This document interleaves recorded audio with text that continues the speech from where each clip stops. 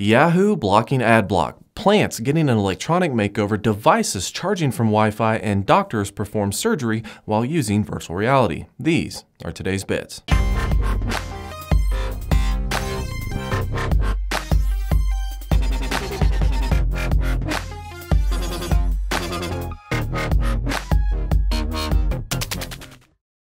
Yahoo is trying something new now in an effort to combat users who run ad block. Of course, we all know and understand that running ad block does limit the content creator or provider's ability to generate revenue, which in turn pays for said content.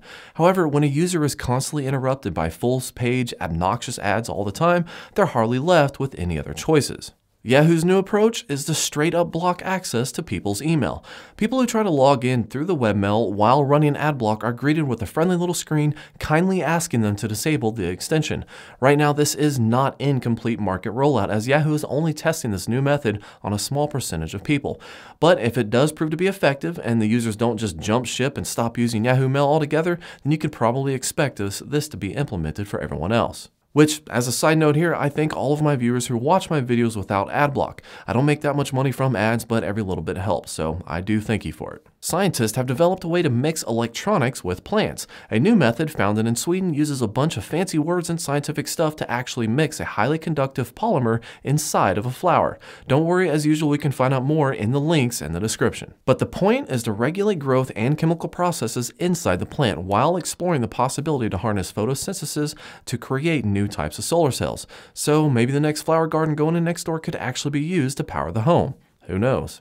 Speaking of power, how cool would it be to be able to power or charge your devices using the available Wi-Fi signal in your house? Well, engineers from the University of Washington have come up with a new way to do just that.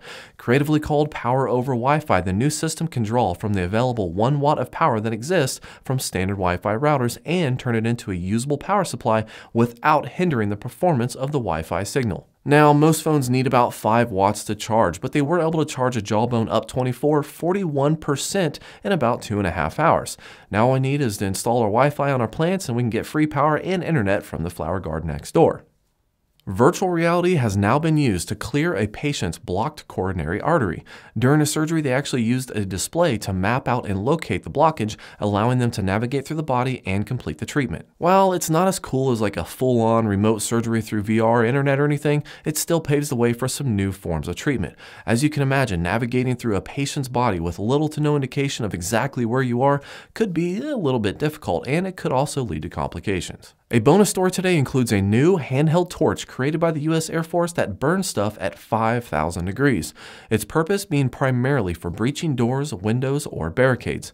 It's small enough to be attached to someone's hip and looks a lot like a lightsaber. Alright, that's all for today. I'm going to go get this edited and continue playing Fallout 4 because I might be a little addicted. So, like and subscribe. Oh, and happy Thanksgiving.